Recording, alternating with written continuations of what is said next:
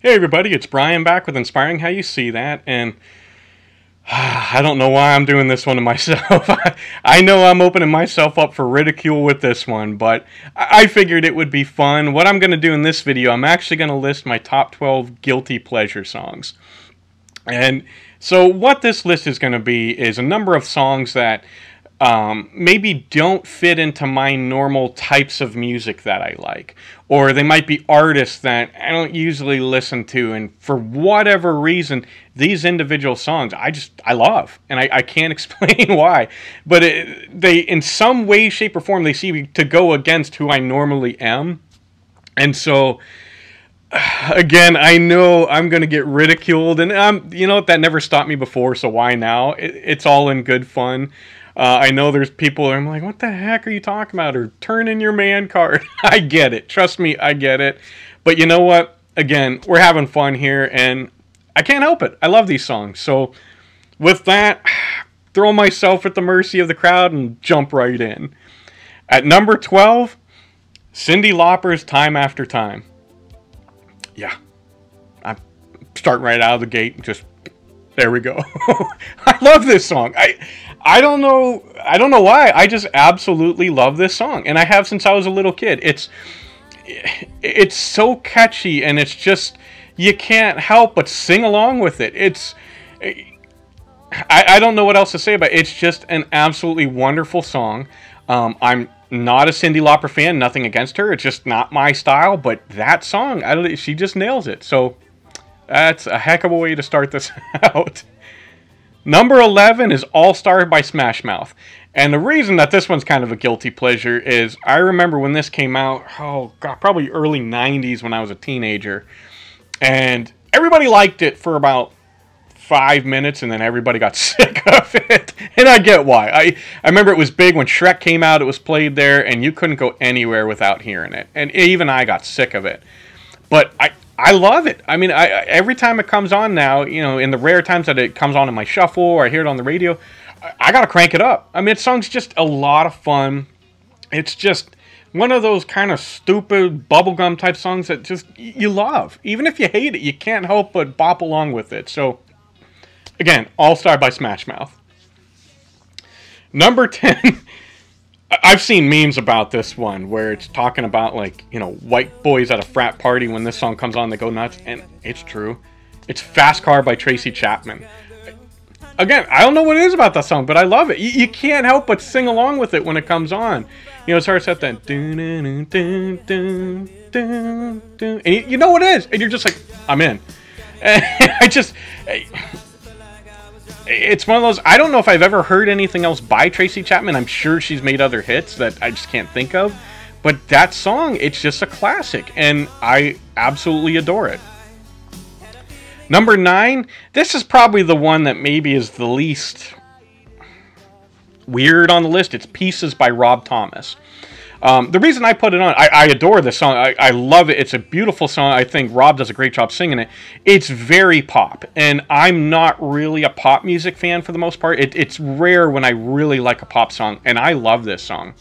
On the list, it's one of the newer ones on the list. And again, Rob Thomas, who is, of course, the lead singer of Matchbox 20, he does a great job with it. It's a very catchy tune. You can't help, again, bop along with it. On to number 8. This song is so stupid, but I love it. It's I'm Blue Dabby Da by Eiffel 65. I don't know why I like this song. Honestly, because it's so incredibly stupid. I just love it. And, I mean, you can see the guys behind me. They're the kind of guys that you probably just want to backhand just by looking at them. But I don't know what they did. They got something that just became a huge hit for no explainable reason at all. And I can't help but love the song. It's so stupid, but so fun, so nonsensical, and it's a great song. Moving on to number 7, Lowlife by Poppy. Poppy is a very hard to describe artist. I mean, if you know anything about her, she started out as like this internet presence that was just very robotic, very strange, and very cute. Like it's weird, like like this cute blonde girl who's like a robot, and it was weird. And then now she's into like death metal. I don't know how to describe it. It's weirdly fascinating, but Lowlife is a great song. It's so catchy, and it's almost got like that reggae beat to it. It's just, I love it. I will listen to it over and over because it just, I can't get enough of it. And I like all these songs. I don't know why I love it, but it's fantastic. So the video's weird and creepy. And it's got all this like Illuminati imagery in it. And I think she's doing that on purpose to make a statement of, you know, just how weird the record industry is. And it's effective. So I'll give her that. It's just a great song. Lowlife by Poppy. Number 6, Lady Gaga, Million Reasons. Now, I gotta say something here. When Lady Gaga came out in the first few years, I couldn't stand her. I thought she relied on shock value, you know, with the meat suit and all that stupid crap, and I couldn't stand her. Then I actually listened to some of her music, and I gotta tell you, she's super talented. And this song, Million Reasons, I love it. It's a great song. And I gotta give her credit. I remember a few years ago when she was doing the halftime show at the Super Bowl, when they announced that, and before it came on, I'm like, you gotta be kidding me. This is gonna be horrible. It's gonna be a train wreck. I'm gonna hate it. I gotta be honest, that was probably the best Super Bowl halftime show that I can remember. Lady Gaga was phenomenal in that Super Bowl halftime show. She wasn't controversial. She just came out and nailed it. And I'm not a Lady Gaga fan. I'm not saying that. With that said, I have to tip my hat to her talent and how amazing a singer she is. And Million Reasons is a fantastic song. So now we're into the top 5. This one's going to shock a lot of people that know me. If you know me, you know I do not like rap. Rap music is just the one type of music. I respect the talent. I know a lot of people love it. That's great. It is not my thing. I just don't like it. With that said, there's literally 4 or 5, a handful of songs that I like. This one's at the top of the list. It's California Love by Tupac.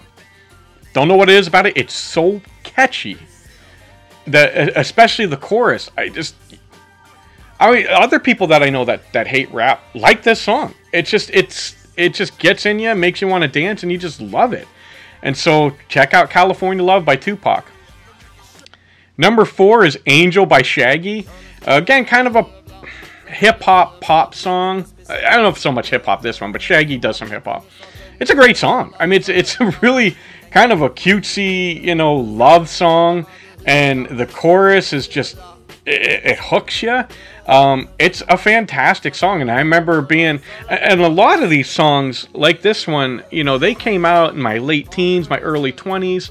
And I just remember being at bonfires, hanging out with friends. And these are the kind of songs that would come on the radio. And I think maybe that's why I love some of these songs, is it reminds me of some of those times that were amazing times in my life. So that probably plays a big part into why these are guilty pleasure songs for me, and why they don't fit what I normally like, but they have a spot in my heart. And Angel by Shaggy definitely it fits that bill.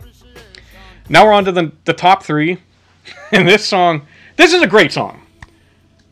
My Heart Will Go On by Celine Dion. The problem with this song is, and it came out when the movie Titanic came out, you couldn't go 5 minutes without hearing this freaking song play somewhere. To the point where it was like, oh my God, shut up, turn the song off. And I get it. And I went through that where I'm like, I don't ever want to hear this song. I hate this song because it was so overplayed. Now that years have gone by, I hear it again. It's a beautiful song. It really is. I mean, Celine Dion is at her best here, and she's showing off the pipes, and it's just an absolutely beautiful song. And I love it. I don't want to hear it a million times like we did back then, but I love the song. Number 2, this is where I'm probably going to have to turn in my man card for these last 2 or 3. Truly Madly Deeply by Savage Garden. I know. It's like the chick flick equivalent of songs. I get it. It's beautiful. I love it. It's wonderfully sung. It's wonderfully written.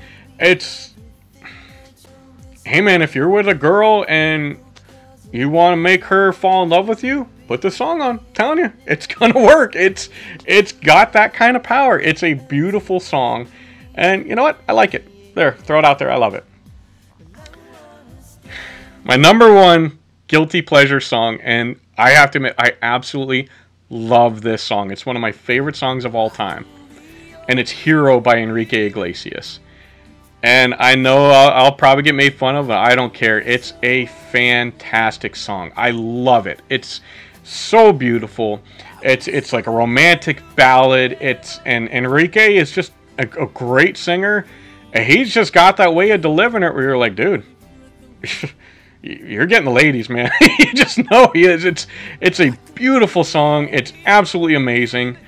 And so check out all these songs. And you know, those of you who are going to make fun of me, I know I planted some of these as earworms in your head, so you're welcome for that. But in all seriousness, it's fun making this list. Let us know what some of the songs that you maybe out in public don't admit, but in your heart you love. I think it's always fun to do those kind of things. I'm not going to put up any honorable mentions because this was painful enough to open up my soul on this one. But in all seriousness, thanks for coming, guys. This was fun to do. Let us know what songs you like. Let us know what you think about this list. I'm going to try to force Kevin to sit down and make one of these. I think it'll be fun. But we love you guys. God bless, and rock on.